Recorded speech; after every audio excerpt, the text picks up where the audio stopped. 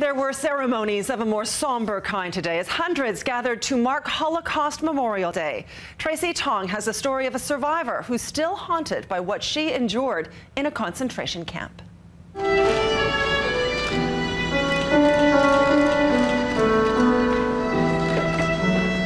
Holocaust was 70 years ago, but the numbers and the sheer magnitude of what was done in that time still outpasses all the other atrocities that have happened since. A somber day of remembrance for the 6 million Jews killed during the Holocaust. Were to be taken, murdered, and go up in smoke. Those who survived the horrors remember it like yesterday. Many times the Germans came in, beat us up, took some people with them. We didn't know where they're going. Franca Kahn was 16 when she was taken to a concentration camp. Her family and the young man she would marry survived.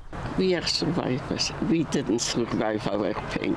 The color yellow has a special meaning to many today. Where many Holocaust survivors were once designated by a yellow star, this yellow rose is now a symbol of remembrance, peace, and harmony.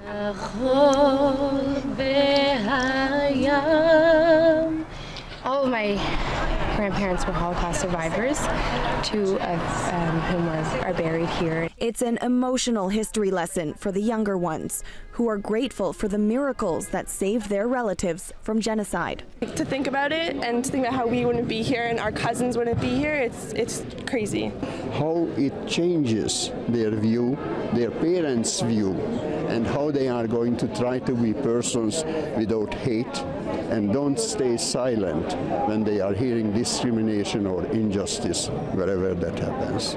Amidst the memories of pain and suffering, these survivors are still spreading a strong message of love and equality.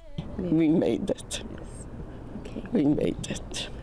We are in a beautiful country, and we appreciate it. According to the Jewish calendar, Yom HaShoah begins tonight and goes until tomorrow evening. But the International Holocaust Remembrance Day is on January 27th. At the Bathurst Lawn Memorial Cemetery, I'm Tracy Tong, City News.